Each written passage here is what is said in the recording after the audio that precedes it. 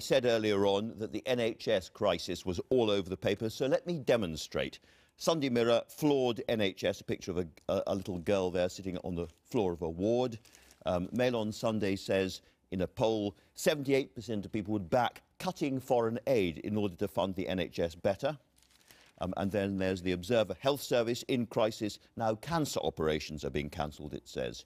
The other big story, I think, is Brexit. Sunday Times has gone on a Trump-Putin summit as their splash, but they have a story here. Theresa May calls for a clean and hard Brexit. And what they say there is that on Wednesday she's going to say that we're going to leave both the customs union and the single market, or at least indicate that.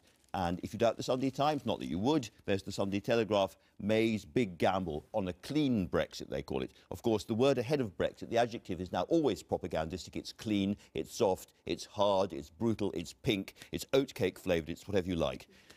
So let's go to the papers. Where are we starting? Are we starting with Brexit? Yeah, and I think what's really interesting about the Sunday Times front page is that it captures just how much hardball Theresa May is going to play next week on Tuesday when she makes this big speech on Brexit. It's very unusual to have politicians talking about the pound, but here we have number 10 briefing. There could be a market correction in the wake of the speech. The pound going down. The pound going down. They're already bracing us for what's going to happen in the wake of it. And also, David Davis has written in the Sunday Times something very significant, talking about a transitional deal. If it proves necessary, we have said we'll consider time for implementation of new arrangements. So this shows it's not just about hard Brexit or soft Brexit. It's about whether it's a quick or a slow Brexit. And so it looks like a bit harder but a bit slower, seems to be the message. Exactly. And let's be clear, Ayesha, this is not really surprising that Theresa... I mean, if she said all the way through that we have to have control taken back over immigration, that means leaving the single market. So that's not a surprise. And if she wasn't going to leave the customs union, then she wouldn't have set up an entire department to do international trade duties under Liam Fox. So nothing is surprising, but it's still quite a moment. It absolutely is a moment, as you say. I mean, I think she's made her position quite clear. She's leaned in very much to, look, I would favour immigration control over membership of the single market. But look, we talked about the adjectives that people use, and I think that's what the country, that was a signal that the country gave her, and I think that's why she's going with it. But don't forget what Philip Hammond said as well. He said people didn't vote for Brexit to be worse off.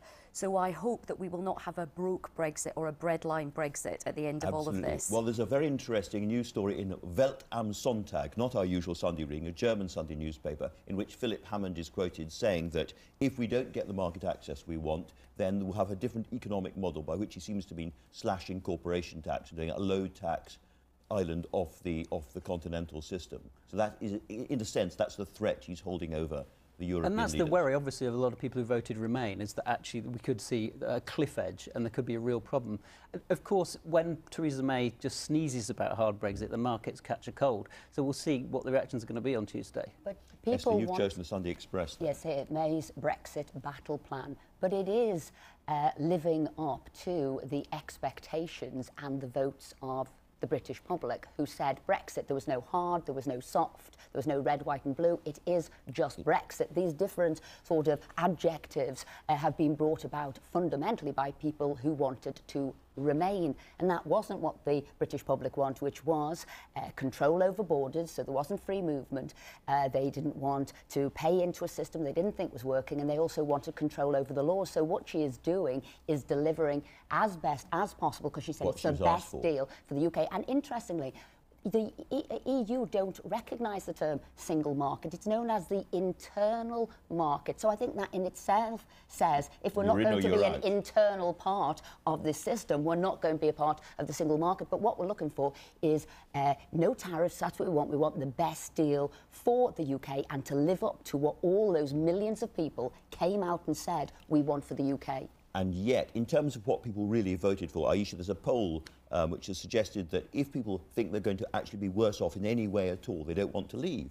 I mean, if people, inevitably, I guess people want everything. Want to be richer and outside. The doomsday scenarios, and a lot of that have now been sort of recalibrated, blown away. We've heard that even the sort of chief economist for the Bank of England said we've had the Michael Fish moment. We got that wrong. This isn't happening. You've seen FTSE 100 going up. You've seen employment still going up. You've seen the fact that growth was still the best in the G7 on growth. So all these doomsday scenarios are not the case. Yes, there will be an adjustment. Yes, we know the pound might have to stabilise or whatever terms feel best. But at the end of the day, Fall, I think is the word.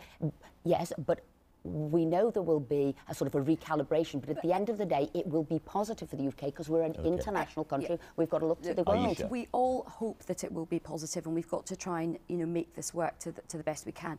But don't, in the same way that, you know, you would say to Remainers, accept the result, I think it's acceptable for the other side to understand people do have some anxieties about the prospects of this country. It's not a bad thing to worry about people's... You've chosen a story in The Observer there, Yeah, Ayesha, so Keir Keir Starmer. Starmer, who is Labour's Brexit spokesperson, has written, and he obviously accepts that this is coming forward, but he wants some particular conditions to be met. He wants there to be some guarantees given before Article 50 negotiations begin, and also he wants some certainty for the 2.5 million EU citizens that currently reside in the UK.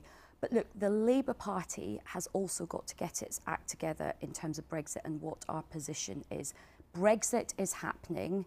Immigration is a really important part of the story, and I think we need some clarity from the Labour Party about what the Labour Party's position is on freedom of movement. Well, thank you very much for that, because we're going to move on to one of the constituencies which voted 70% to leave the EU, which is Stoke-on-Trent Central, losing its MP. There's The Observer, Esther. Tristram Hunt, who is leaving to be director of the V&A, a very, very big and prestigious job, and he's going to do it very well, I'm sure. But nonetheless, a bit of a blow for the Labour Party, because they now face a second difficult by-election in their heartland territories. I mean, this has to be a headache for Labour, particularly sort of Corbynista Labour. You've got, as you say, two by-elections here, two moderate Labour MPs leaving. But as I looked at it sort of strategically on a bigger picture, I guess moderate Labour have never known how they're going to seize back control of their own party as they see it. They tried to do a leadership bid, it didn't happen. Jeremy Corbyn was voted back with a greater amount. So how are they going to do it? And what you're going to see is, one by one, these moderate Labour MPs saying, well, we might not survive because boundary changes could have got rid of Tristram, or deselection threats could have got rid of Tristram. So if they, one by one, start moving out like this, this is a form of destabilisation, so that as moderate Labour feel creeping general election, as it Yes. were, bit by bit. On the other hand, you could say that in this particular seat, UKIP and the Tories are almost second equal behind Labour. It's a very interesting question for the Tories. Do they fight the seat very, very hard and help Labour, in a sense, by keeping UKIP down, or do they stand back a bit and let UKIP try to win the seat? Well, UKIP came second to this seat, in this seat anyway. I think it's interesting in this newspaper article that a lot of people there who are all Labour voters, strong Labour area, did not vote enthusiastically at all for Labour in 2015. Only a 49.9% turnout. They were saying they just didn't want to vote for the Tories. But their Tristram Hunt Brexiteers has been described as the least popular MP in the House of Commons based on the actual number of people who voted for him. So in Sorry this about that, instance, Tristram Hunt, I wouldn't have the Conservative Party in second place. I would have UKIP, who would be the main threat here. Paul Nuttall, the leader, I think it would be a good seat for him to go for. Well, that'd be a heck of a story if Paul Nuttall took Stoke-on-Trent. Well, I think that will, if I was Paul Nuttall, this is the seat I would be going for. This is where I would be putting all my ammunition, and that could be a possible win and a terrible loss for Labour. So Esther said that just now that this could happen again and again, and Paul, you've got a story in the Sunday Times suggesting that very same thing, but I think a little bit thin on detail, if I may say so. It is a bit. I mean, it's a great headline. Dozens of MPs are ready to flee Corbyn and have many, many more by-elections. However, I mean, my understanding of the PLP is that at least maybe, possibly maximum of two are going to possibly really walk. What's interesting about this is Jeremy Corbyn, you're going to interview him later, is going to address the Parliamentary Labour Party tomorrow night on Monday, start off the new year, his new message. And it'll be interesting to see just the mood there, because previously, a year ago, that was Monday night was fight night. Whenever you went, the Labour MPs were really having a pop at Jeremy Corbyn. The mood has changed, and also don't forget Tristram Hunt and Jamie Reid, who have both decided to leave Westminster, have left on good terms. They've left not having a pop at Jeremy Corbyn. No, Why? Because the Blairites and the centrists in the party don't want to be blamed for the poor state of the party in the polls. They say, look, let Jeremy be Jeremy, let Corbyn be Corbyn, and let him stand on his own 2 feet and see what the public think about it. OK. Ayesha, let's move on to the other really big story of the day. As I said, NHS absolutely everywhere. A lot of people will wonder, is this a real new crisis? Because we read this kind of stuff week after week, month after month. Well, I think it is a crisis. There's a very powerful story and picture on the front page of the Sunday Mirror, as you said, about a little girl who's been lying on the floor for 8 hours. And in the inside pages, we have Jonathan Ashworth, the Labour health spokesperson, saying that there is a crisis and that the Prime Minister is denying it. Look, the health service is always stretched. No matter how much money you put into it, there's always issues.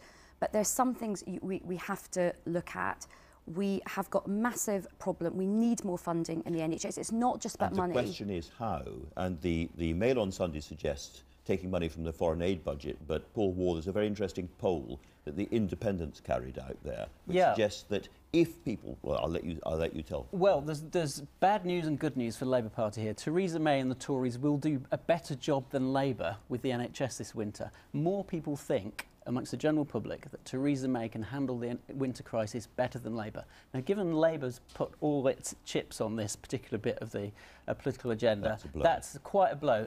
What's good news is that 47% of the public agree with the Red Cross as a humanitarian crisis, but opposition really is about responding to a crisis and coming up with their own really solution. Interestingly, when people are asked how would we fund the NHS crisis, a majority of people say that if we had a hypothecated tax, that is an extra tax specifically for the NHS, they would pay more tax to save the NHS. Yeah, and I think whether we believe them or not is another question. That's what they say. I think different people have said they'd choose for it to be paid for in different ways, but what you have seen is that the budget has gone up from 100 billion in 2010, it's now 116, it will go up to 129 billion by 2020. So you've got to say, how are we best to pay for this? Is it going to be because people are realistic, they know there's only a certain amount of money in the sort of budget, and is it going to now come from foreign aid? Because we all believe that we've got to see I'll be talking about this with Jeremy Corbyn in a moment. We're almost out of time, but Ayesha, I want to talk about your Trump story before we finish. Well, Trump has gone to war with a man called John Lewis, not the department store, a very prominent black activist in America who said, look, I don't think he's sort of fit to be president, and he has really attacked him. And I think as we look ahead to the inauguration, we're all agog as to see what he's going to be, but I think we mustn't underestimate how worried people are in America about the clock being turned back on things like racial inequality, civil liberties, human rights, women's rights. So I think that's something that people are very, very worried about. And, you know, I really, really hope that he doesn't, you know, he is a man with a big fat ego and a very thin skin. And I hope that when he's president... Well, there's a lot more. If you're interested in Donald Trump, there's a lot about Donald Trump and the spy and all the rest of it throughout the papers. But we have run out of time. Thank you all very much indeed. And so